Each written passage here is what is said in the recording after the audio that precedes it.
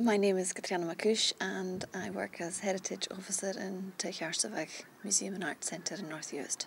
I work in the museum and I curate the exhibitions, or I set them up and research them.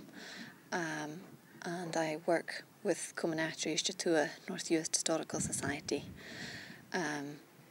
to curate the exhibitions.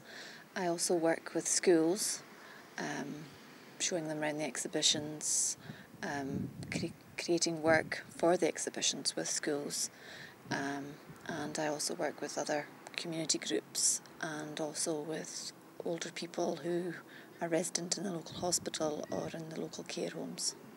I suppose most of the time I'm here, but I do then spend quite a percentage out in the community as well, out in the schools or with other groups. I really enjoy my work here. There's always something different doing every day.